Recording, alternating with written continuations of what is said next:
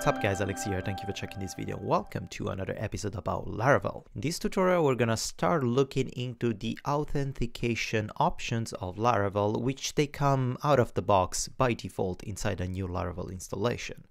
This episode is brought to you by SkySilk. If you're looking for a powerful, reliable, and affordable VPS in the cloud, SkySilk.com is the answer for you. Look no further for amazing, powerful cloud computing machine starting as low as $1 per month. Click the link in the description below to learn more.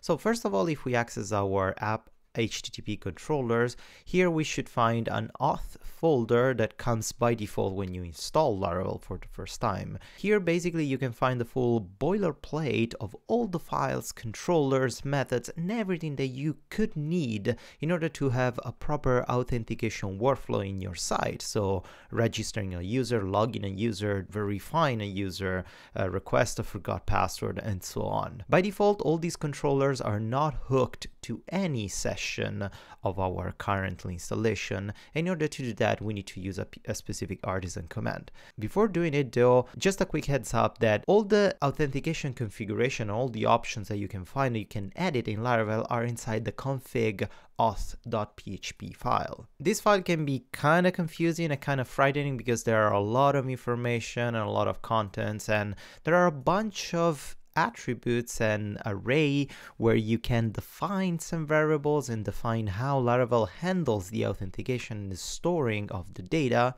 and you can easily control all the options. I strongly suggest you to read the Laravel documentation, which you can find the link in the description below, because this file, it's really important to know because it gives you the power to fully control how Laravel authenticates and handles the user. But let's start. Let's open our terminal and let's run the command php artisan make column auth. And be careful because this command will install a bunch of things that could potentially destroy your file structure. Like it's gonna install a lot of views and new folders inside your resource folder. It's gonna install and write new routes, the authentication routes in your web routes. So finger crossed that nothing is broken, but always use a version control system or back up your files because a lot of changes will happen here. Let's hit enter. And the authentication scaffolding was generated successfully. So if we access back our code editor, now we're gonna see a bunch of extra things. So first, in the web route, the first thing that you will see, auth routes. Automatically Laravel will handle all the routes to registering, login, sign up, forgot password, all those URLs that the user will use throughout the authentication process automatically are all stored in these built-in routes. We can of course edit those, but it's not really necessary because the Laravel default are pretty good. And also Laravel creates a default route called home and creates a new home controller with an index method that redirects to home that of course you can see now it conflicts with ours. So let's comment these out just for now and let's save it.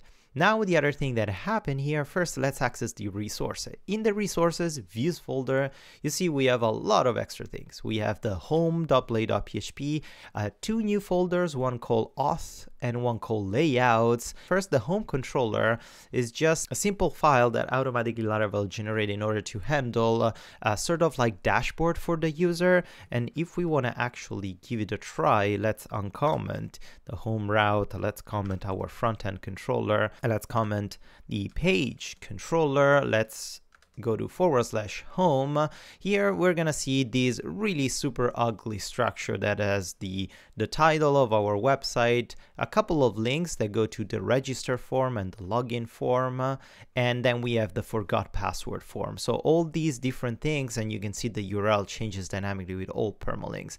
All these things were automatically generated by Laravel, and also with this new route and with this new resource, Laravel automatically handles error messages, responses, and all this kind of stuff. It looks super ugly because I stripped out at the beginning of this tutorial series the Bootstrap CSS by default and any other CSS that I didn't want to have it. But if you install a new version of Laravel and you set up the auth immediately, this page will look really good because it comes with Bootstrap by default.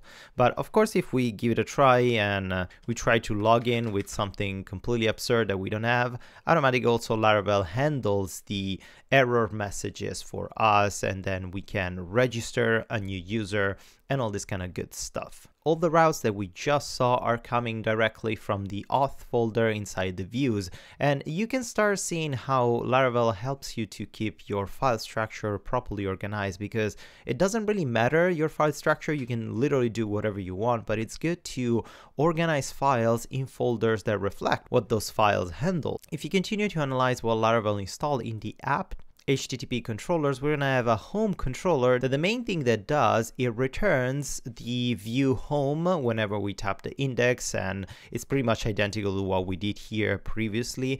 But the particular thing about the home controller here is that in the construct of this specific controller, it's calling a middleware called auth. The middleware auth is basically telling to Laravel, don't allow any user to access this controller or whatever method we're returning to this controller, so in this case the home page, if the user is not authenticated. And we're gonna see how to implement this in our own controller in the next videos. So before concluding this tutorial, a quick update on the web routes and how you can properly structure the web route. So here you can see we have a sort of a problem, because if we uncomment the page, we have this route that basically gets whatever URL we're grabbing and is going to try to fetch that page from the database and return it as a view. So if we actually try to access the /login here, we refresh the page, we're going to have a 404 because the /login doesn't exist. And also if we try once again to go to the home page, we're going to have a 404 once again, because this route that we have here is preventing these other two to be actually activated. But this is not an issue. This is the way Laravel works in terms of routes. It gives priority to the routes that are above, so in a cascading order. So if we want to give priority to the actual auth routes, we should put them above everything else. So if we go back to our front end here and we actually this time write login, the login will work. But of course, if we write about, the about page works as well. And we can do exactly the same here. So if we actually go home page here is going to the 404 because we don't have that in the database, but the actual home shouldn't get cached by the front-end controller, but it should happen before. So we can keep all the authentication related routes before the actual page slug routes.